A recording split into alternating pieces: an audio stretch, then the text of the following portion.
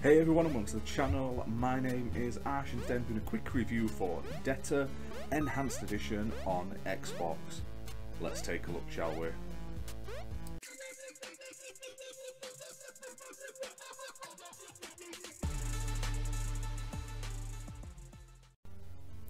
Debtor Enhanced Edition is a retro-styled 2D puzzle platforming game. In the game, you play as a sort of debt collector businessman who sort of wakes up in a dungeon and has to make his way out. Now, to do this, he's going to have to collect all of the debts that are around him, and these are coins spread across each of the rooms. Once you've collected all the coins, it unlocks the exit door, and then you've just got to make your way to the exit door without being killed or sort of getting stuck. Now, this is a port of the original Debtor game. Obviously this enhanced edition includes improved graphics and adapted gameplay. The game features 30 different rooms to work your way through across 3 different biomes, and in these rooms you'll obviously have to avoid traps and enemies, from sort of spike traps to monsters. You'll have to move boxes, crush blocks with your head, and use like bomb explosives to sort of make your own way through the environment. So, what do we think of this game? Honestly, I quite enjoyed it. It's a fun little 2D sort of puzzle platforming game. I like the sort of premise of like the debt collector businessman having to sort of collect all the coins. It's a nice little spin on things. And also, I like the fact that it's a very easy 1000 gamer score. The achievement hunter in me was very pleased about that.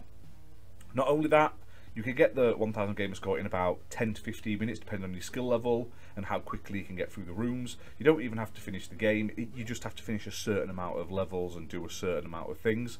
But you can also stack it by getting the Xbox Windows Store version, so you can get the Xbox version and the Windows version to get 2000 gamer score in less than half an hour, which is pretty great for achievement hunters out there.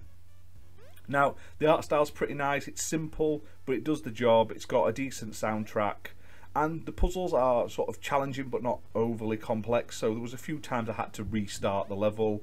Basically, you can just press Y to sort of restart, and I had to do that a few times. Obviously, it's just about thinking it through in your head and stuff like that.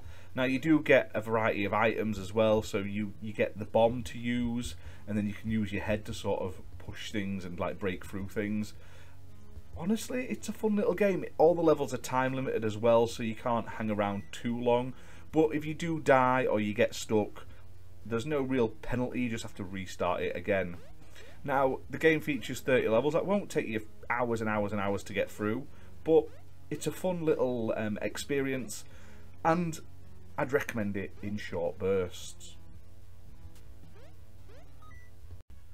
Debtor Enhanced Edition was released onto the Xbox Store on the 3rd of February 2023. It's developed by Shark Games and published by Desert Water Games LLC, who are kind enough to send us a copy for this video review, so big thank you to them for that. Now, it's playable on Xbox One and Xbox Series X and S consoles, and it does support smart delivery as well, and you can also pick it up on the Windows Store if you do want to get that extra 1000 gamer score. Now, it's priced at the reasonable price of £4.19. Like I say, you're going to get a good couple of hours worth of content out of it depending on your skill level. Very quick achievements. Like I say, you don't even have to finish the game, but I would recommend at least playing through the rest of the puzzles because they are quite interesting. And during our time playing it, we didn't find any sort of bugs or issues or anything like that either, so it was just a fun little puzzle game that I would definitely recommend.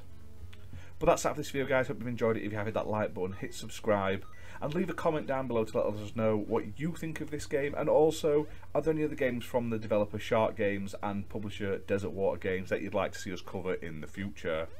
But other than that, we'll see you very soon for more content, guys. Bye for now.